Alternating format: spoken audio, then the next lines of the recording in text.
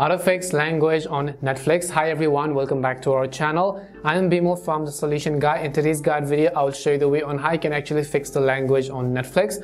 But before we get started with the video, if you are new to our channel, do make sure to leave a like and hit the subscribe button. Without any further ado or delay, let's get started with today's video.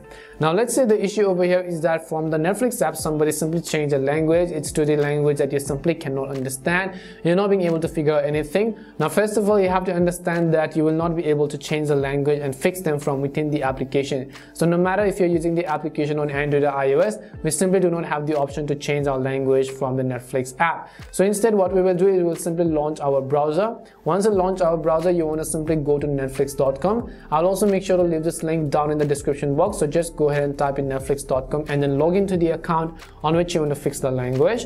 Once you log into the account, tap on the three horizontal lines which you see on the very top left hand side of the screen, as you could see over here. As you tap on the horizontal lines, you'll be able to see all these various options. So just go to the one that says account, which is at the very top. If it's to the option that you cannot understand, just tap on the very first option, which is called account over here.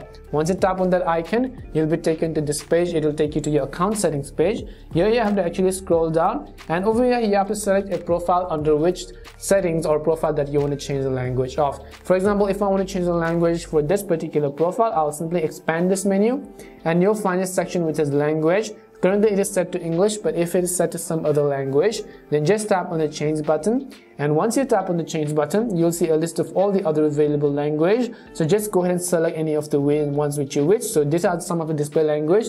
If you want to change the shows and movie language as well, you can see some of the ones at the bottom of the screen. Once you've done so, just tap on the save button at the bottom of the screen in order to save the changes.